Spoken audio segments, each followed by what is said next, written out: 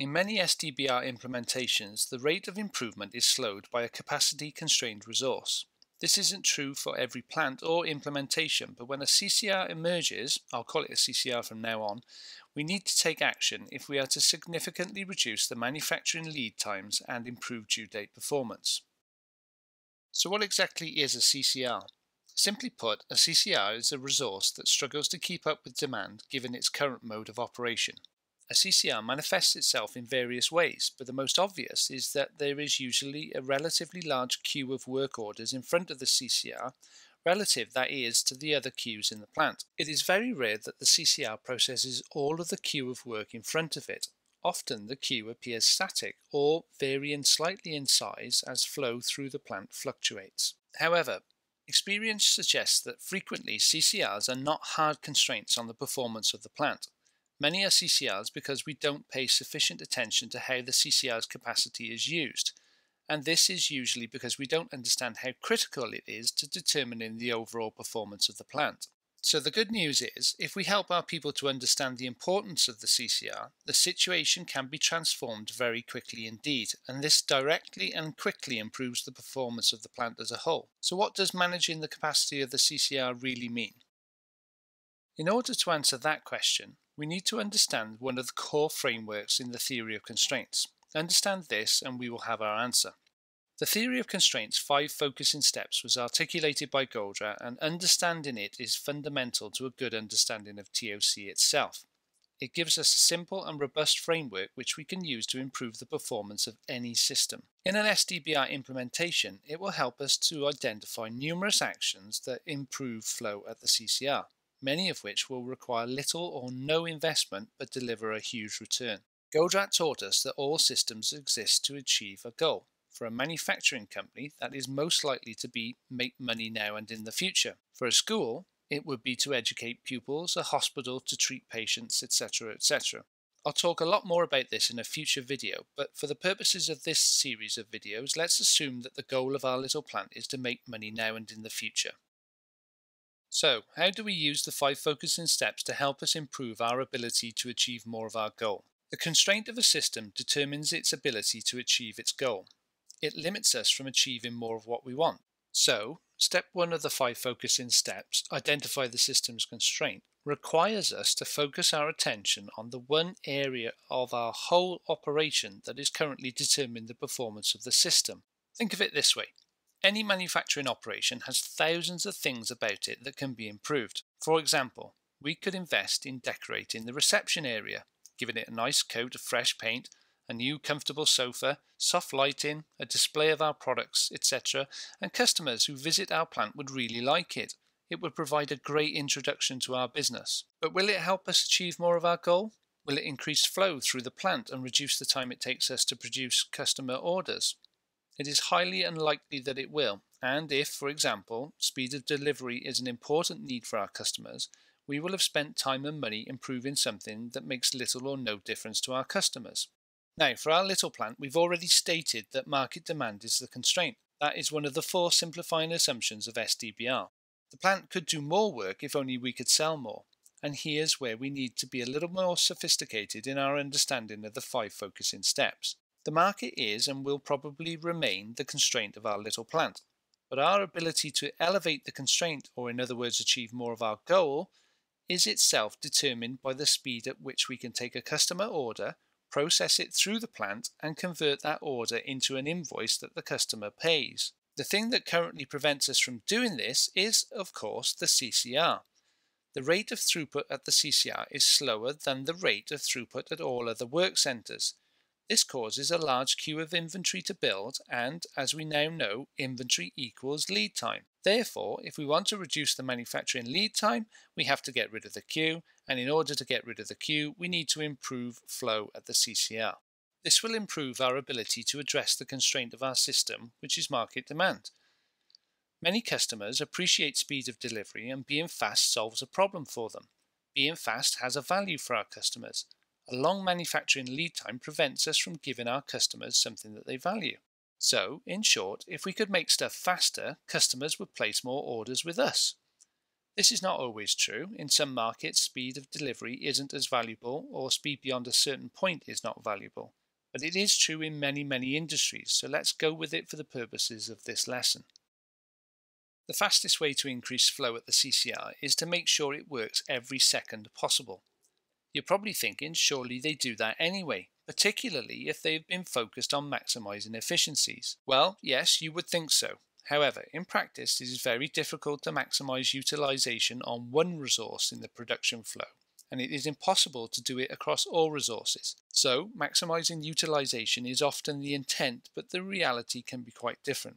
So, how do we follow step 2 of the 5 focusing steps to exploit or squeeze the most from the system's constraint? CCRs lose capacity for many reasons. For example, sometimes they run out of work orders to work on, sometimes they only have the wrong work orders to work on. Sometimes, if the CCR is a machine, it can stop at shift changes or breaks. There are many reasons. So, if we want to exploit the capacity of the CCR, we must make sure we do everything possible to ensure the CCR is always able to work. This will immediately increase the rate of throughput at the CCR and reduce the manufacturing lead time for the plant as a whole. This is, of course, the subject of this video, but before we get into the practical details, let's pursue our exploration of the 5 focusing steps for a little longer, as it will stand us in good stead for the discussions to come. In order for us to successfully exploit the system's constraints, it almost always requires the cooperation and active engagement of many different groups of people in the plant. This is step 3, subordinating to the above decisions. Which decisions, you ask? The decisions we made to exploit the system's constraint. For example, if the CCR is a machine, one way to exploit its scarce capacity is to make sure that the machine is in good working order, all required maintenance is performed and up to date. And if the machine breaks down, then maintenance drops whatever else it is doing in the plant and comes running to the CCR. The CCR currently determines our overall performance. If it breaks down and maintenance is working elsewhere, possibly performing repeated tests of the plant coffee machine, the whole plant is losing throughput while maintenance works on a non-constraint. This is what subordinate really means. It's very easy to talk about, but quite often challenging in practice, as it requires people to prioritize something for which they may not be responsible, or something that they may feel makes them inefficient. But subordinating properly to the need to exploit the constraint is vital to us being able to achieve more of our goal. Step 4 of the 5 focusing steps is elevate the system's constraint. For our little plant, which is trying to increase flow at the CCR, this simply means getting more capacity. There are 2 main ways to do this. Firstly, you can increase the capacity available within the period for which the CCR is available. So, let's assume our little plant works just one 8-hour shift per day.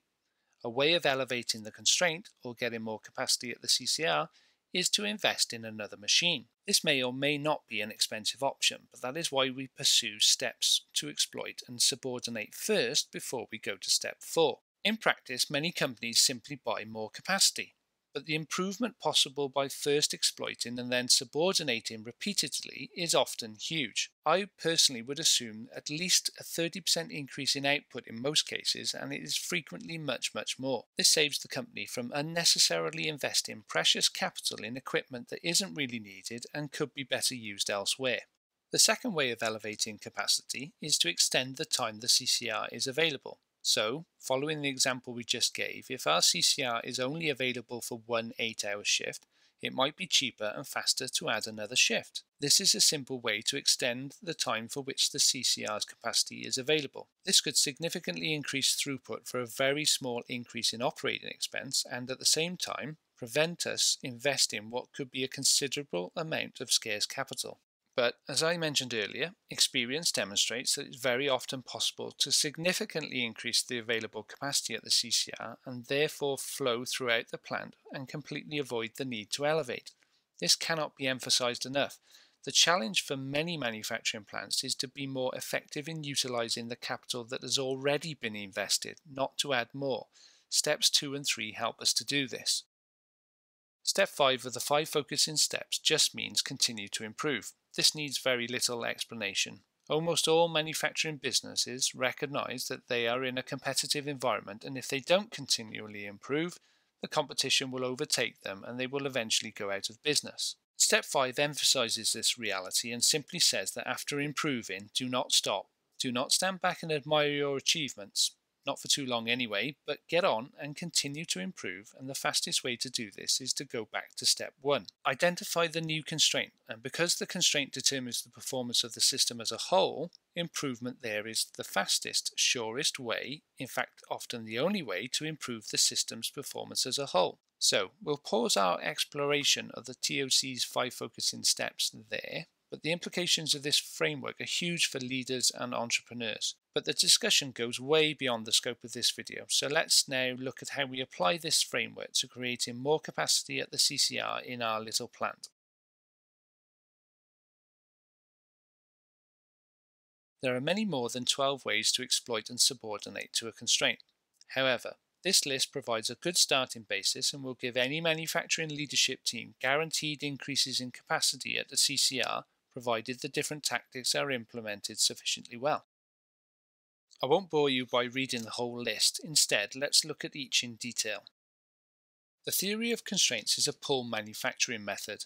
This means that actual customer demand should trigger or pull from production wherever possible. Not forecasts, not the efficiency syndrome or EOQs or the need to save setups, just actual customer demand. Where finished goods stocks are held, replenishment should be done on the basis of actual consumption, not forecasted. Plants using SDBR successfully typically have very short manufacturing lead times for the reasons we have already discussed and can react quickly to changes in demand.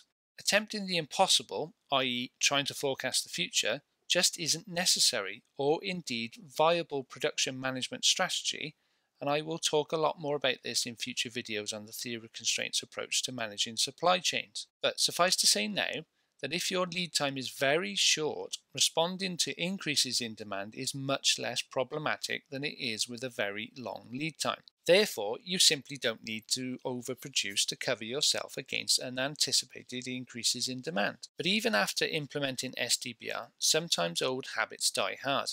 I've worked in several plants that have implemented SDBR successfully, gotten great results, and then when we looked closely, we found that planners or supervisors were increasing the batch sizes to cover for orders that they thought might materialize or create batches that were more like economic order quantities. From an SDBR perspective, this is simply unnecessary overproduction.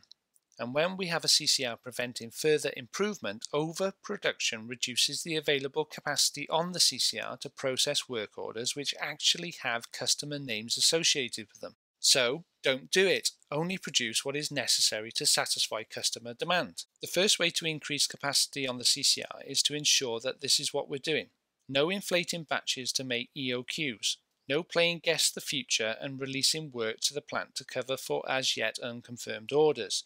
You need to stop this practice if it occurs, and it is prudent to occasionally check, and check again that only the required raw material is being released and nothing above that. By rigorously, I don't mean just asking the planners or supervisors responsible. I mean actually auditing a small sample of work orders and comparing what was released and made versus the quantity required by the customer. Of course, if you have quality or yield issues that cause you to lose some quantity of product through the process, then of course you have to account for that. Partial shipments to customers are no fun for anyone, not the customer or production, who incur the additional setups. So be sensible here and note the problem down. It may be worth returning to it later and resolving the cause of this issue.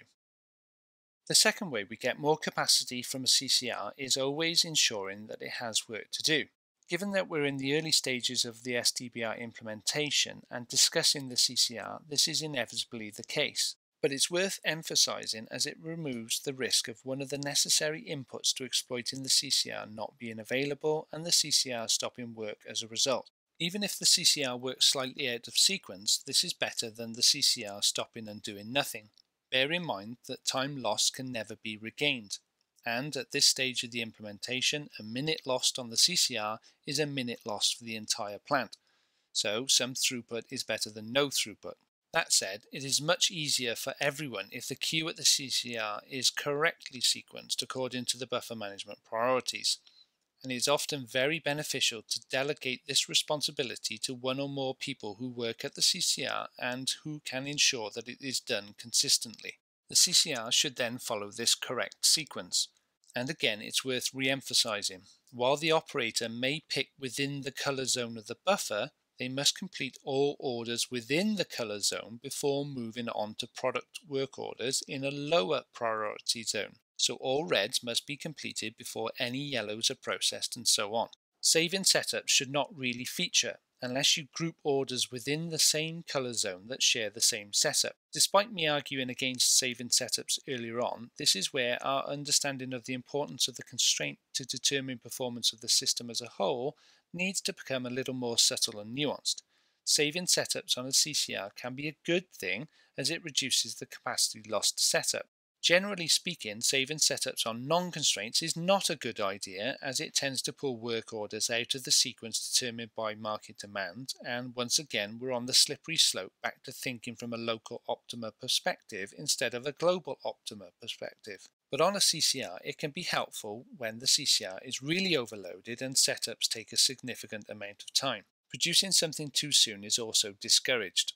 Let's say, for example, that the CCR has 3 red orders, one of which has a due date of tomorrow, and 2 of which have due dates for 3 days' time, but which share the same setup. Despite what I said above, there is no good logic to suggest that on that basis alone that we should produce the 2 orders required in 3 days' time over the order due tomorrow just because it saves us a setup. Due date performance will suffer if we miss the order that needs to ship tomorrow. We should produce the order that needs shipping tomorrow and then move on to the other red orders. Frankly, if setups are a real issue for the CCR, we need to reduce the time it takes to set up, not avoid setups, and I discuss this in a minute. Cherry picking nice, easy or favourite jobs is also not allowed, but this is typically greatly reduced after we have choked the raw material release and we are in a lower inventory environment. So less of a concern, but something to watch out for. 15 minutes at the start of the day while we get ourselves sorted out, 15 minutes at coffee, 30 minutes or even 45 for lunch, maybe another 15 minutes in the afternoon, and before you know it, the CCR has lost an hour's production per day or even per shift. It may not sound like a lot on that basis, but added up over the course of a week or a month, and pretty soon that lost capacity accounts for a significant portion of the CCR's queue. Correct this and ensure operator cover is always available to keep the CCR working, and throughput goes up immediately and for no extra cost. This is a very easy way to increase throughput. You may need to train more operators to operate the CCR, but this should be factored into your training and development plans for the plant anyway. The any job, any time, any person principle works well here. Determine who is competent to operate the CCR, how competent they are, with complete mastery at the top of the scale, and can't even point out the CCR from a group of machines at the other end, and give each operator a grade out of 0 to 5. This is usually sufficient. Set about training more people to operate the CCR machine, and over time increase the numbers of competent operators and the average skill level overall. This will enable you to maintain flow at the CCR and exploit its scarce capacity. As you've heard me say on numerous occasions now, the constraint determines the performance of the system as a whole. A minute lost here is a minute lost for the entire system. Processing parts on the CCR that have already been made defective by a process or work centre upstream of the CCR is a waste of the CCR's precious capacity. If you have a problem like this, as an interim step to addressing the cause of the quality problems causing the defects, I strongly recommend that parts are inspected by whichever department or person is responsible for quality before they are processed by the CCR. This will prevent a loss of capacity and ensure that the CCR only processes viable parts. Okay, this is the 5th tactic for exploiting capacity at the CCR. If the CCR is an assembly process, it's usually a good idea to implement a kitting process if you haven't already done so. Assembly processes are notoriously difficult to manage. Synchronizing the flow of all required parts to be present at assembly in the right quantity at the right time to progress a work order is not easy, and as such these operations can experience a huge loss in throughput while they wait or search for parts needed to process work orders. Let me explain by way of an example. In one SDBR implementation I led, it became obvious that the work centre we initially nominated as our CCR was no longer struggling to generate the required level of throughput. Improvements at the CCR had increased flow throughout the plant, and now a large queue was growing in front of an assembly operation, which happened to be the final process before the order was packed for shipping. Work orders were moving through the plant at such speed that many were arriving for assembly in the green zone of the buffer, some in the yellow zone, but none in the red. However, once those work orders hit the queue at assembly, flow would then dramatically slow, and the work orders would languish waiting to be processed and would then penetrate in the red zone of the buffer, and some were even going into the black zone. My client and I agreed to spend an hour or two observing the operation to see what we could learn about how the work centre was operating. My hypothesis was that capacity was being seriously diminished because of time lost to gathering all of the required parts in one place before assembly could begin. I also guessed that missing parts were preventing work orders from progressing, and this was causing them to move through the buffer zones into the red and even become late. As we sat and watched, we observed the workers at the assembly. There were 5 to 6 of them, working on work orders separately and in pairs. A few minutes after we arrived, we noted one worker walk away from the assembly area and into the plant. Some 20 minutes later, I mentioned to my client that the worker who had walked off had still not returned. My client surmised that he may have left work for the day but wasn't sure. A further 10 minutes went by, and sure enough, the worker returned to the assembly area carrying a large number of parts required for the work order he was intending to work on. 30 minutes of production lost on just one work order while the workers searched for parts. Now, it's important to say that my hypothesis was not the result of deep insight or some special manufacturing superpower I possess. They just were entirely predictable effects that I had learned about from Dr. Goldrat's teaching on manufacturing and assembly operations in particular. But this little observational clue gave us a hint that large amounts of capacity were being lost while workers at the assembly operation went to search for parts. We explained the situation to my client's colleagues, what we had observed, and we formulated a plan. One worker on the day shift would be dedicated to kitting work orders prior to assembly producing them. Work orders would obviously be kitted in accordance with the buffer priorities, so that a worker could select from the top of the queue and process the order. The changes were implemented the very next day, and there was an immediate huge improvement. The kitter was chosen because he was the guy who was complaining the most about missing parts.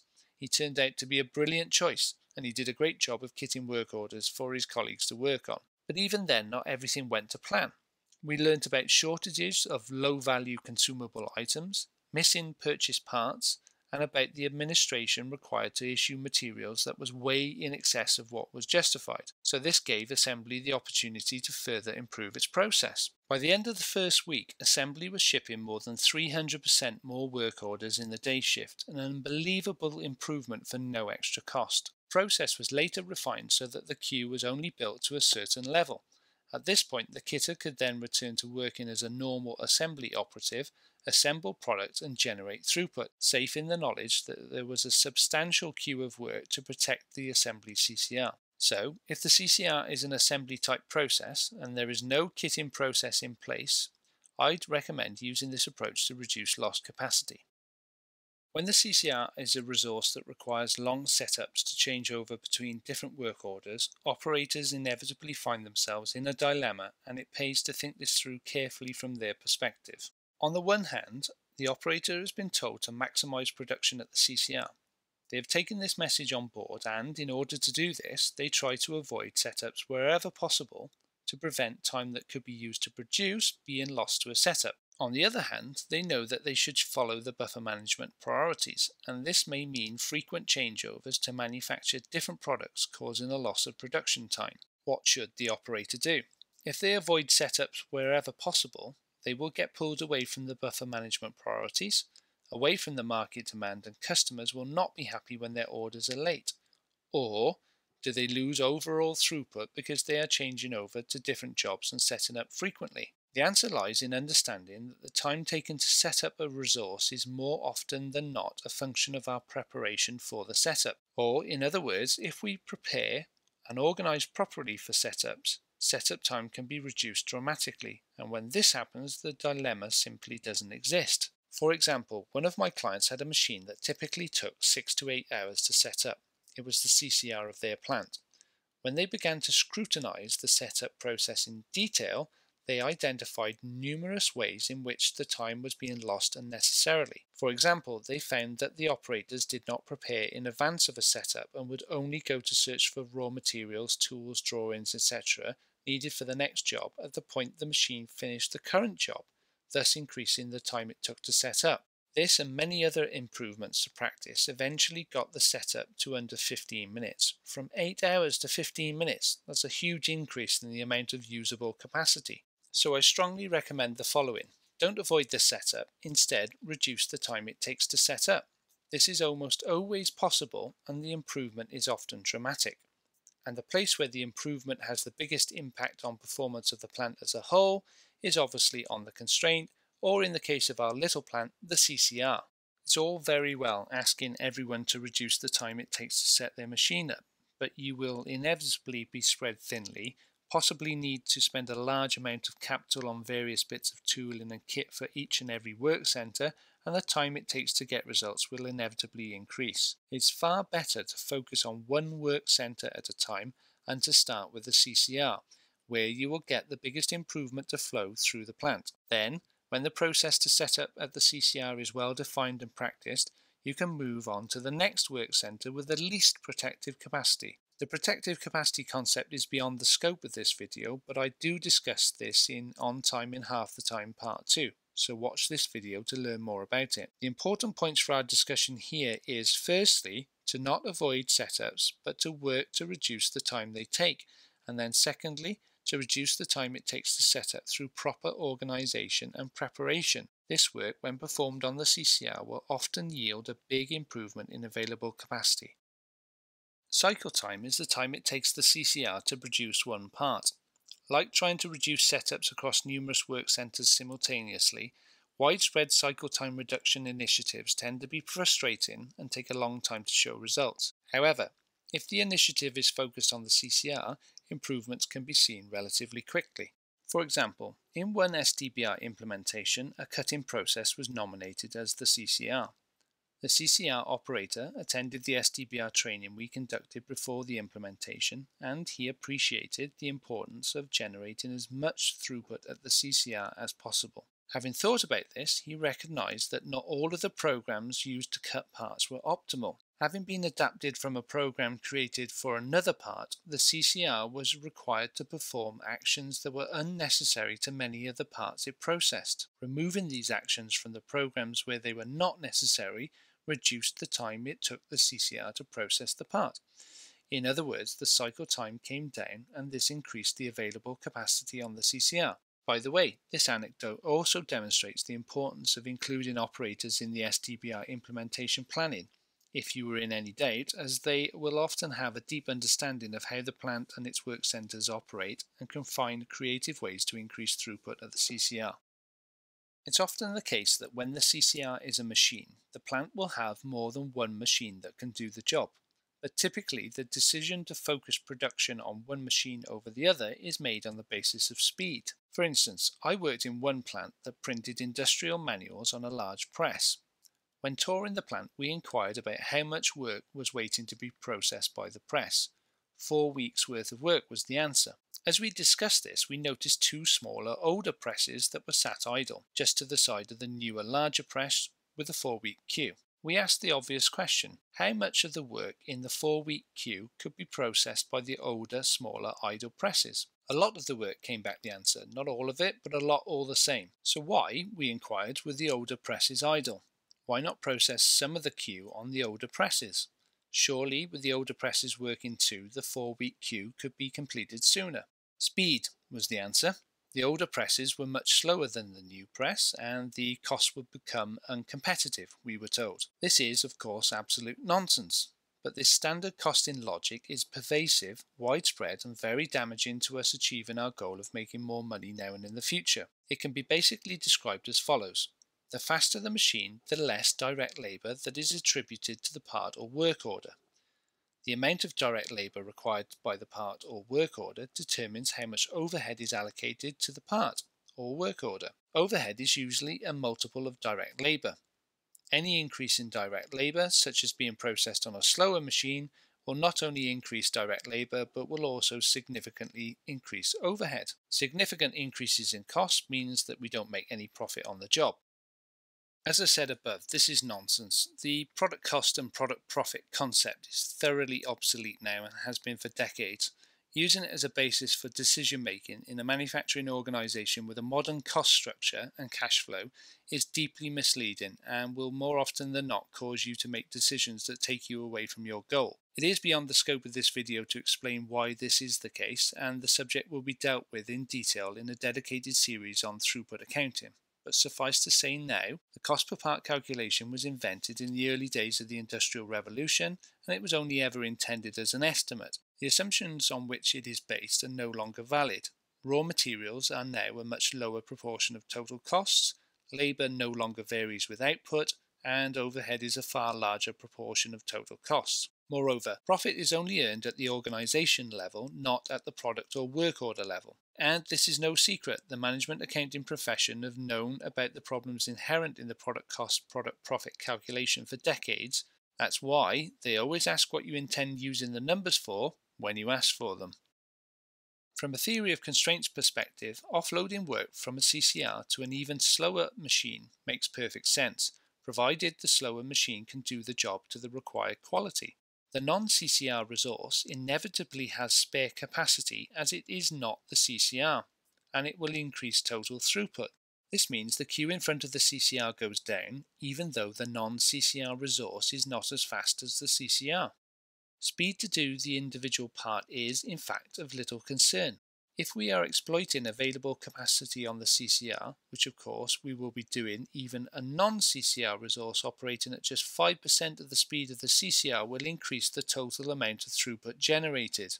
In practice, the difference between the CCR and the non-CCR is likely to be much smaller, and this offers us a great way to significantly increase throughput.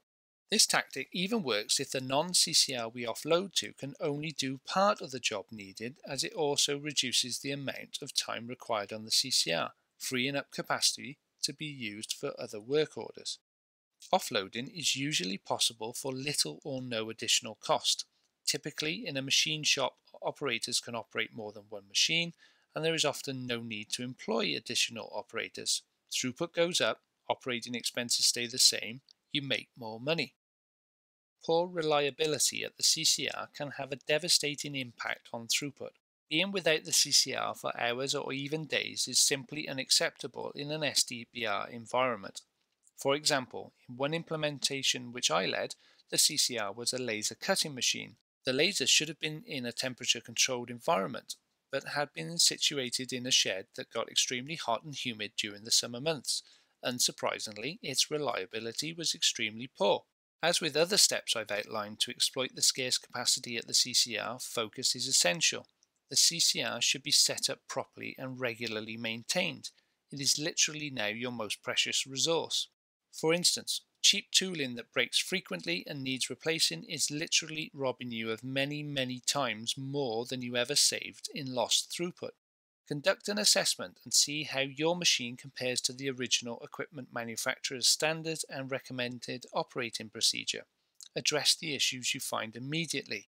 Even fixing problems that require what seems like a considerable amount of money typically recoup the investment in a very short period of time as throughput goes up dramatically. Ensure your maintenance team understands how important the CCR is. When the CCR breaks down, everything else takes second place to getting the CCR up and running again. Maintenance should come running from whatever else they've been doing. This is real subordination. How much time do you and your people spend each day sorting out problems? Things that should have gone smoothly, but for whatever reason hit a glitch. Mostly minor, sometimes major, but nevertheless hit a problem that required intervention to sort out.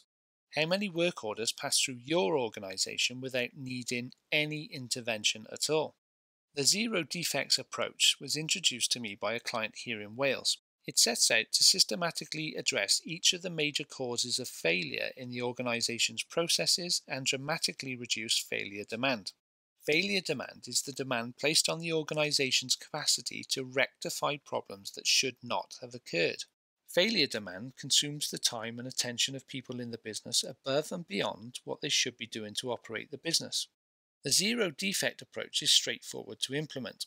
Simply make a note of every work order that experiences a problem as it goes through the system and categorize the problem. For instance, a problem at assembly with missing parts or the wrong type of parts might be categorized as a bill of materials problem. As data is collected, it can be collated and organized as a Pareto chart. The category of problem occurring with the most citations on the Pareto becomes the focus of analysis and then improvement. The root cause of the problem is identified and action is taken to remove the cause, thereby preventing a whole host of future problems that themselves cause failure demand. The process is ongoing, and as the most frequently cited problem on the Pareto is addressed, focus moves to the next most frequently cited problem, and so on. And the really nice thing about this approach is that it extends from the moment a customer gets in contact with the business to aftercare support. Nothing that can go wrong in the business is excluded, and this can release huge amounts of capacity to focus on the business's constraint and grow in the business. I'll talk more about this approach in part 2, but suffice to say now, this is a powerful approach to releasing capacity on the CCR as it prevents delays before the CCR or defective orders crossing the CCR and consuming capacity that could or should have been used to generate more throughput and reduce the queue. Overtime on the CCR extends the period for which the CCR's capacity is available, enabling our plant to increase the amount of throughput generated at the CCR and reduce the queue and therefore the manufacturing lead time. Think of it this way: if the plant operates for one shift of 8 hours, authorizing an additional 4 hours of overtime on the CCR will increase output by up to 50%. There is a queue of work waiting for the CCR, so the time will certainly be used productively, and the downstream work centres have more capacity than the CCR, so will be able to cope with the extra output from the CCR. Financially, the additional throughput from extending the CCR's operation will almost certainly dwarf the additional operating expense of the overtime. In throughput accounting terms, we express this equation as net profit is equal to throughput minus operating expense. In this case, it is the delta, or difference in net profit, throughput and operating expense. We are increasing both throughput and operating expense by authorizing overtime, but throughput goes up at a much faster rate, thereby increasing net profit. I'll discuss this a lot more in the Throughput Academy videos on throughput accounting, but authorizing the temporary or occasional use of overtime at the CCR is a highly cost-effective way of increasing throughput. Lastly, we get to step 4 of the 5 focusing steps: elevate the system's constraint, or the CCR in the case of our plant. And in all of the plants I've worked in, I've never gotten to the point where we need to buy a new machine yet. Sure enough, if sales continually grow, additional capacity will be needed at some point, but the actions taken to implement the first 3 steps of the 5 focusing steps are often so powerful that they release significant amounts of capacity, making investment unnecessary. And as we are only dealing with a CCR, not the constraint, buying another machine is rarely necessary. Only the other day I had a meeting with a client and we discussed all the ways in which we could increase output of their CCR. At the end of the meeting, the client told me that in the meeting immediately prior to our meeting, they'd agreed to invest money in another machine and that wasn't now necessary. So I saved them a lot of money. Remember, the market is the constraint in an SDBR implementation. The CCR is just a resource that struggles to keep up with the other resources in the plant, and all we're trying to do is eliminate the queue in front of it. Taking a number of the actions I've listed above is almost always sufficient to increase capacity such that we are able to eliminate or significantly reduce the queue. But having said all that, at some point, if sales increase, investment in another machine will eventually become necessary. In throughput accounting terms, we can examine this decision using the following formula: return on investment equals the additional throughput generated by the increase in capacity of the new machine divided by the required investment to acquire the machine. I'll discuss this in more detail in a video on throughput accounting, but an investment on the constraint almost always pays for itself very, very quickly. And we've reached step 5. Go back to step 1. This is a process of ongoing improvement and there is no finishing line. As this is the subject of the next video, we'll explore it in more detail there.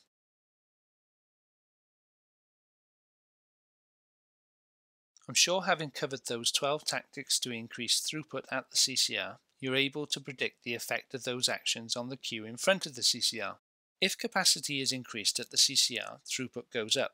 If throughput goes up and no new work orders are joining the queue, or they are joining the queue at a rate less than the CCR's capacity to process them, the inevitable effect is that the queue must be reducing, sometimes rapidly reducing. Throughput for the plant as a whole goes up as work orders trapped behind the CCR flow more quickly to downstream work centres, who, having more capacity than the CCR, flush those work orders out more quickly than the previous rate of throughput. How long the queue takes to really clear depends on the increase in capacity and the size of the queue to start with. How long the queue takes to clear depends on the increase in capacity and the size of the queue to begin with. But remember, inventory equals lead time, and as throughput of the CCR goes up, inventory is being flushed out of the plant and our manufacturing lead time is decreasing. When lead time decreases and the production lead time stays the same, our due date performance must improve.